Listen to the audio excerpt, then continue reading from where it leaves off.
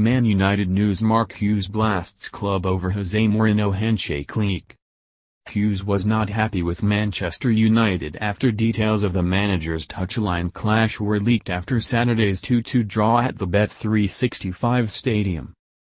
Mourinho refused to shake hands on full time after being shoved by Hughes during the second half, and United sources later revealed the Stoke boss had told his opposite number to F off. Hughes today enjoyed another playful dig at Mourinho and United when asked for his reflections on the clash, which began with Mourinho straying into the Stoke technical area. "Handshakes are neither here nor there," Hughes smiled. "We should move on." Maybe after the game the media department at Man United switched on to full mode and got involved and didn't do Jose any favors, to be perfectly honest. Asked to expand on his comments, Hughes said, "I don't need to comment on it much more.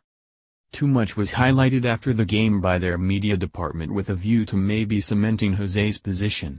But I think they did him a disservice really. I was showing emotion. Jose was showing emotion. The cameras are on you. Truth be known, we are part of the show, aren't we? It is what it is as long as it doesn't step over the line, which I didn't think it did at the weekend. It was neither here nor there. We have all moved on, it was something and nothing." Mourinho's United host Everton on Sunday, while Hughes takes his Stoke side to Newcastle tomorrow. Stoke held United to a 1-1 draw last weekend and are unbeaten since the opening